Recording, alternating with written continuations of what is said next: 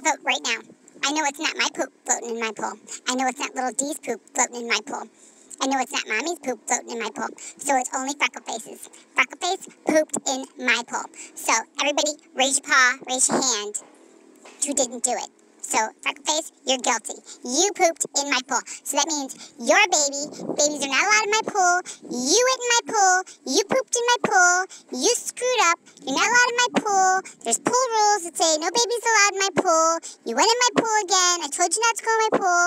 And then you pooped in my pool. I cannot believe you did that to me, Freckleface. I mean, I know I took my time coming out here to get your boo ball and everything. And I'm sorry about that. But gosh, I can't believe you pooped in my pool. That's so disgusting. I can't believe you did that to me. That's just like going into Petco and peeing on the bones, Freckleface. I can't believe you did that to me. I mean, really? Why would you do that to me again, Freckleface? Ugh, you're so gross. Boys are so gross.